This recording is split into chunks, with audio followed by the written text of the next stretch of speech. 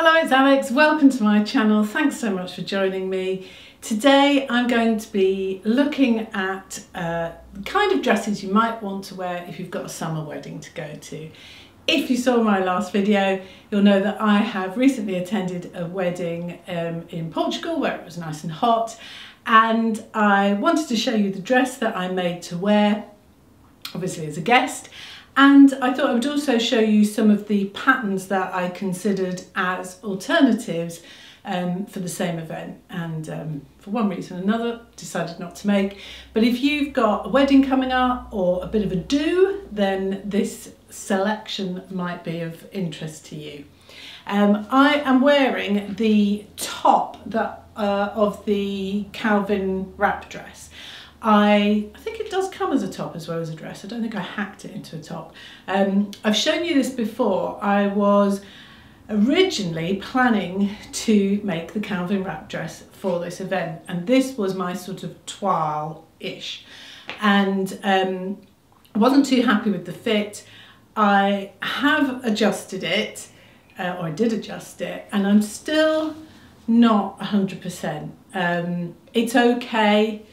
But there's something around the top half of this, I just don't particularly feel drawn to.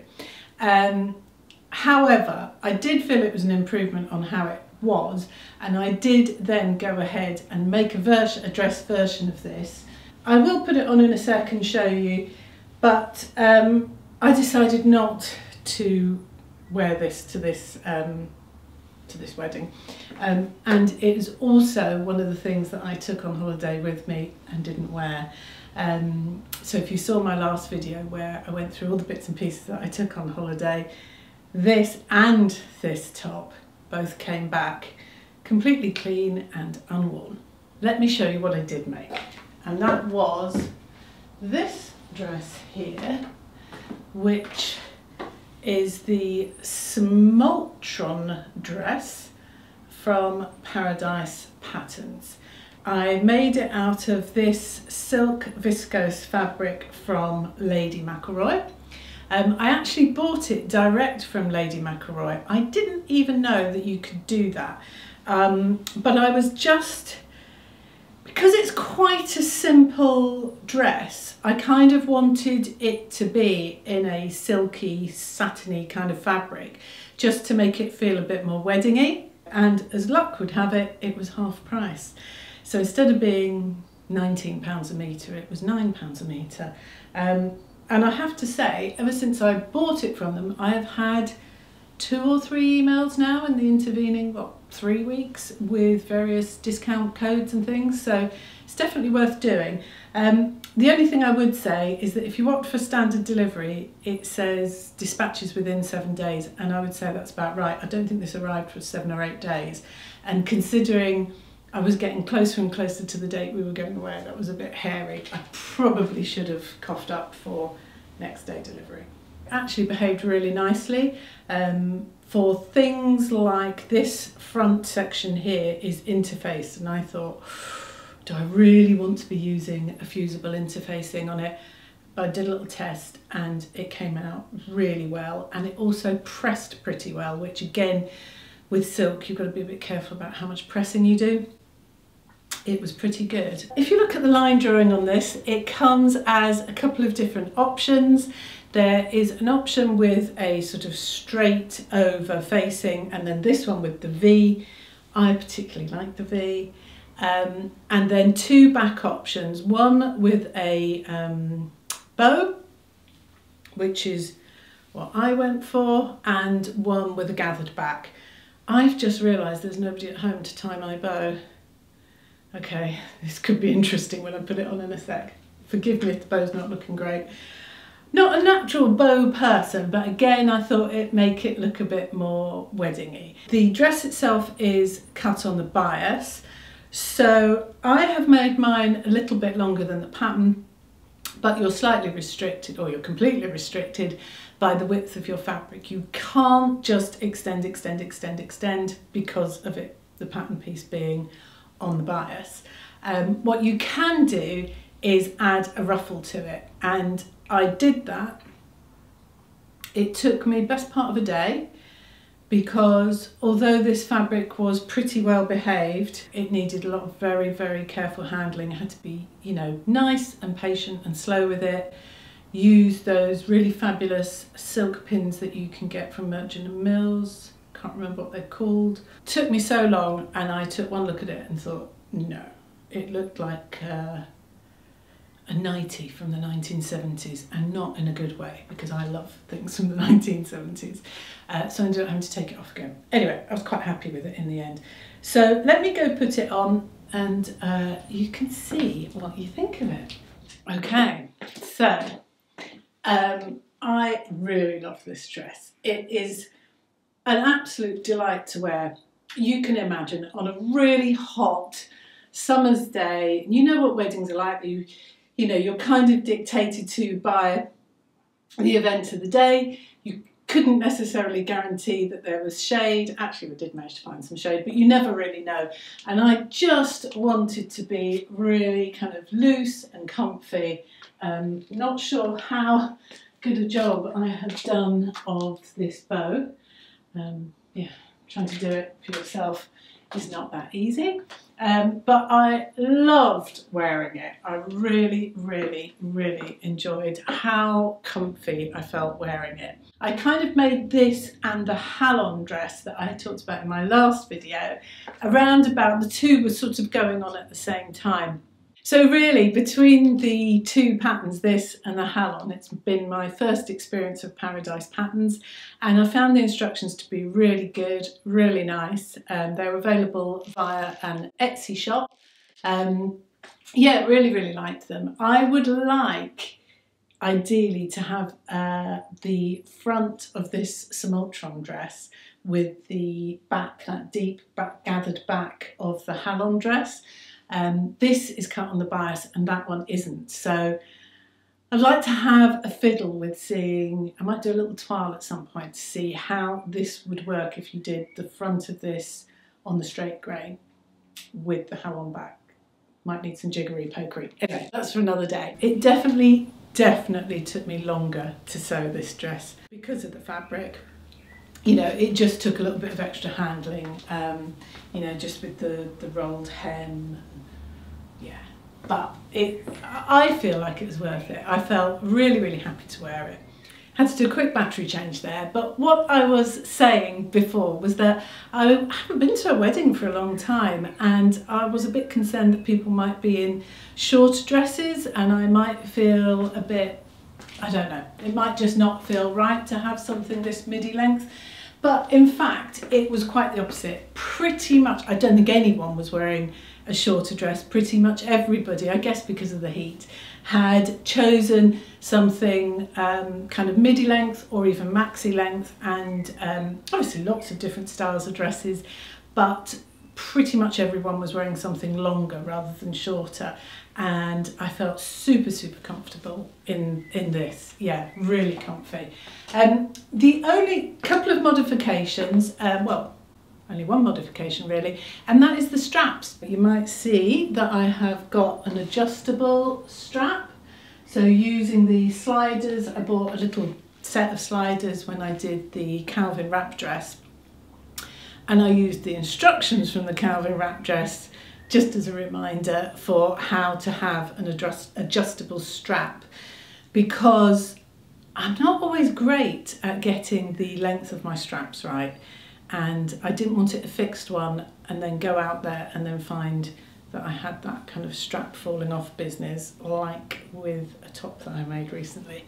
And then in doing that, I also noticed that when I had a look at some of the pictures of this dress using the hashtag on Instagram, that quite a lot of the straps that people had made had got a slight twist to them, and that's because the straps are cut on the bias, and when you sew them together you're sewing with a straight stitch, so the straight stitch obviously doesn't stretch but the bias does, and so I chose in the end to cut my straps on straight grain. But an alternative would have been to cut them on the bias but use a lightning stitch or a really small zigzag, just so at least that seam edge would stretch as much as the bias does.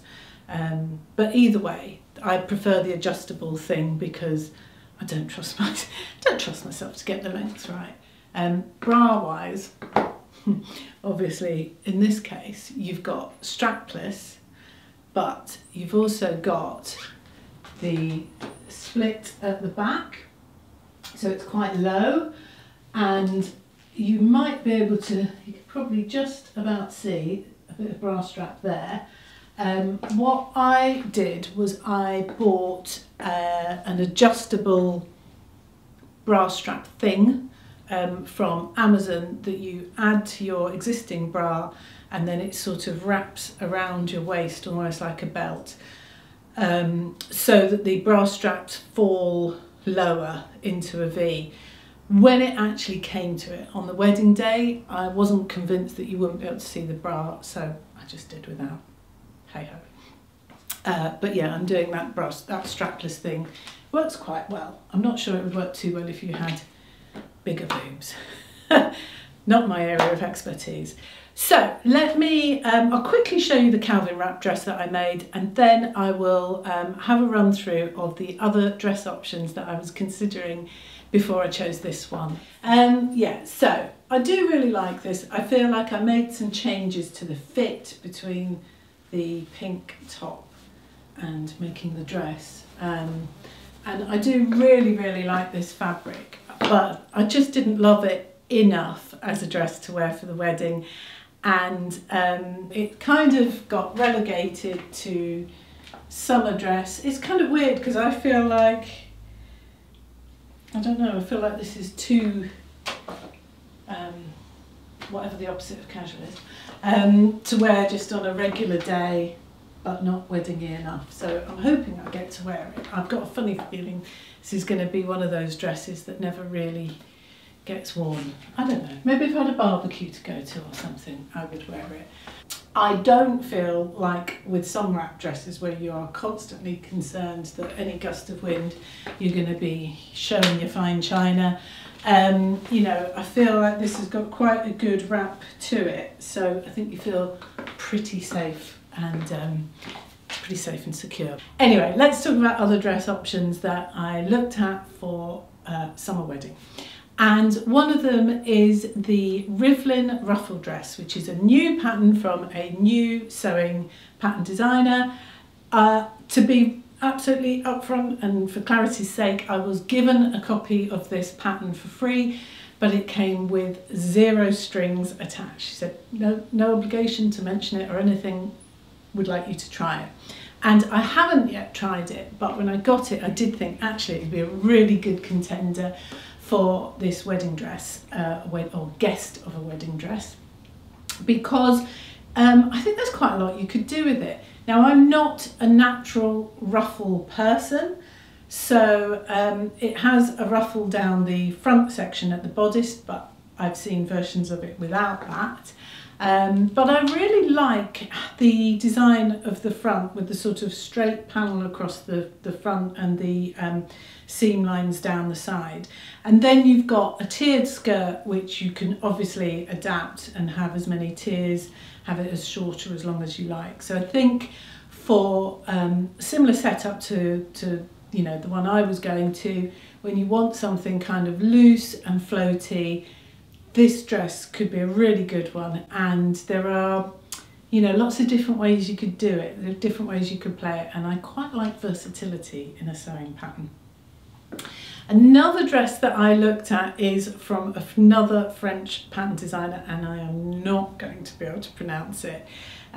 It is called, I'm just looking at my Trello, because I have all my sewing patterns on Trello on my phone. It's very handy when you go to a fabric shop and you need to know exactly how much fabric you need. Yeah, no way I'm going to be able to pronounce this, but the pattern company is called what looks like Apolline patterns to me. I don't think that the instructions come in English. She has some really beautiful sewing patterns, but I do think if you're somebody with a little bit of experience, you could probably work it out yourself, and if not, then there's always Google Translate. I have done this before. I don't speak a word of French. I have made a sewing pattern that was only in French before, and it was pretty successful actually. A little bit complex, but pretty successful. But I think this one looks really nice. I really like the sweetheart neckline, and it has a wrap with gathers at the front and a flutter sleeve, with the skirt is sort of I was going to say semi A-line, but no, it's A-line, but it has a seam at the front, so you've got a split at the front, which you could have as high or as non-existent as you like. It's a really, really pretty dress, and I think, again, you could make it as short or as long as you like. I think absolutely perfect for a summer wedding. The other pattern that I seriously considered for this event is the Sicily slip dress, which you may have heard of because it has been incredibly popular in the sewing community. It's by, I think she's called Masin, Sew Mason, I'll put a title. I did end up buying it and I haven't made it, but I did have a quick look at the instructions and looked at some of the reviews, and to a T, every single review I looked at said it was really quick to make. So if you have got a last minute event on, this could be a really good one. It's cut on the bias with a really beautiful cowl neck. So a bias cut dress is always going to be very clingy, and if you do make it out of a satiny or a silky fabric, like I made with mine, it's not going to, it's not always the most flattering if you've got lumps and bumps, which, let's face it, most of us have. But no reason why you couldn't make it out of another drapey fabric, you know, or a print is always a bit more disguising of lumps and bumps. Or you just go, do you know what, I don't care. I'd quite like to make a Sicily slip dress. I don't really have a need for one, but I might want one. Put that down. Yeah, the other pattern that I had considered early on that I did show you a few weeks ago was a McCalls pattern that had a wrap and a bow in the back and some gathers. Something a little bit more contemporary and possibly a bit casual, but again, depending on fabric choice, is the Rhea dress from Tammy Handmade. Now, I have bought this dress, I'm actually halfway through making one, and yeah, started it yesterday, so I'm halfway through making one. So far so good. It is yet another dress with a tiered skirt. I don't know about anybody else, I'm a little bit tiered skirted out in the sewing pattern world. We don't need any more tiered skirts, really. But what I like about it in particular is the neckline of the top half. It doesn't have any darts, so it's kind of loose fitting, which again, if you're at a wedding and all that standing around and you're in the heat, nice and comfy. But I think the neckline on it is really, really pretty. It has a kind of curved neckline at the back, and you can make it either with it's another one with a strappy strap. You can either make it with a fixed strap or you can do tie straps. And I think that looks like another really good wedding dress option. So those are the ones I looked at. If you have recently been to a summer wedding or some kind of summery event where you needed a posh frock, and you've got a suggestion of a really good dress, please put it in the comments below, because I know other people will see it, and if anyone else is looking for that kind of thing, if you have a look through the comments, there might be some really good suggestions there. It'd be really, really useful. Not sure what I will be back with, but I'm sure I'll be back with something. And thank you very much. Thanks for all your comments and all your support. I will see you soon. Bye bye.